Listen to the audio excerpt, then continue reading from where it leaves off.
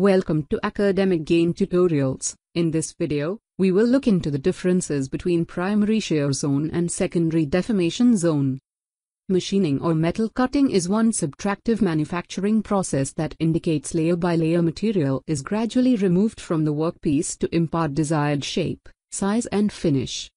Primary deformation is the zone where maximum deformation occurs around the shear plane. On the other hand, secondary deformation zone has medium level of deformation and generally occurs in tool-chip interface. So, let's look into the basic differences between primary shear zone and secondary deformation zone in a tabular form. Difference number 1. The narrow zone surrounding the shear plane in machining is termed as primary shear zone, whereas the area surrounding the chip tool contact region is called the secondary deformation zone. Number 2. The primary shear zone consists of a part of work material, or uncut chip, and a part of chip, whereas the secondary deformation zone consists of a part of chip and a part of cutting tool.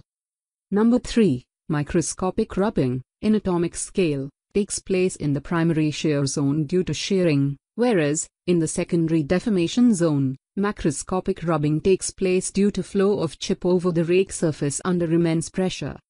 Number 4. The primary shear zone is the secondary source of cutting heat.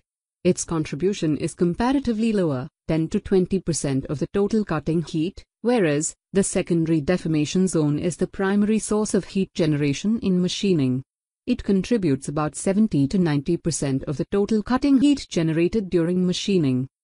And, difference number 5, cross-sectional area of the primary shear zone depends on uncut chip thickness, shear angle, rake angle, etc., whereas cross-sectional area of the secondary deformation zone depends on contact length, chip flow velocity, rake angle, presence of chip breaker, etc.